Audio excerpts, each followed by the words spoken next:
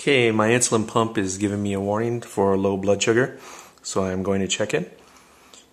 It does a couple things to alert you. One is, depending upon your settings, it'll vibrate first, and then you'll see a little flashing LED light.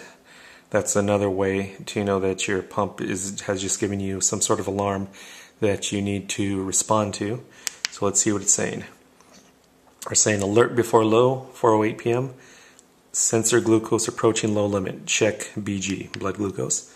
So I'll say OK. Now it's saying 91 and a triple arrows. Triple arrows basically means that the blood sugar is dropping very, very fast. Now within the book it tells you the exact rates per minute of how many milligrams per deciliter it's dropping.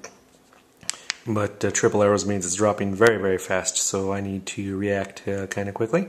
But first I'm going to check my blood sugar to make sure that my insulin pump is not incorrect, or that my continuous glucose monitoring sensor isn't incorrect. Now something else to keep in mind, when you're calibrating your continuous glucose monitor, it typically tells you do not do it when there's that it's at a high rate of speed or a very low rate of speed of dropping, because it takes about 20 minutes for the continuous glucose monitor sensor to catch up and synchronize with what your true blood sugar reading is. This sensor that I have on, which I just put on I think day before yesterday, has actually been pretty accurate, within 10 units of what I've been measuring. So it's been pretty good. So let's check out what's happening. Alright, so there's my blood tester.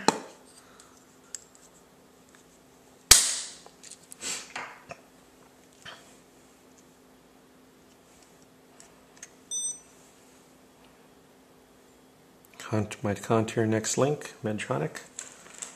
We'll see what my blood sugar is. Apply blood. Okay, I'll try it.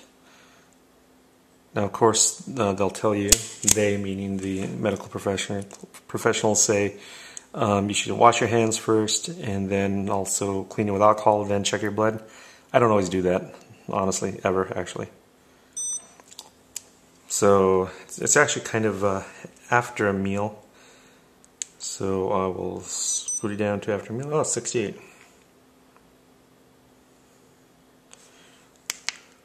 So now I get sent the reading to my insulin pump.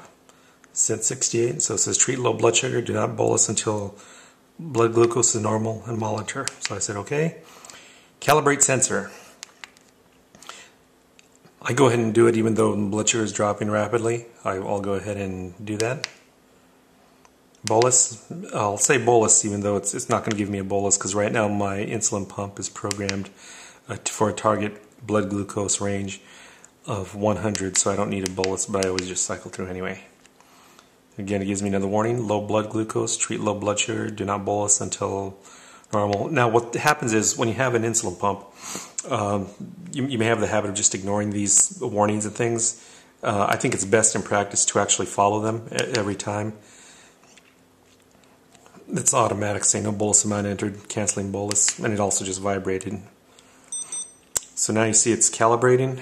It was registering 91 and stopped going down the downward trend. It's calibrating. It takes about 10 minutes for the calibration to complete.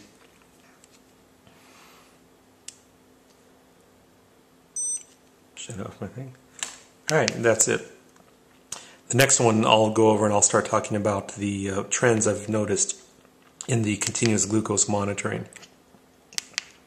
On my next video, I'll talk about that. Thanks for watching.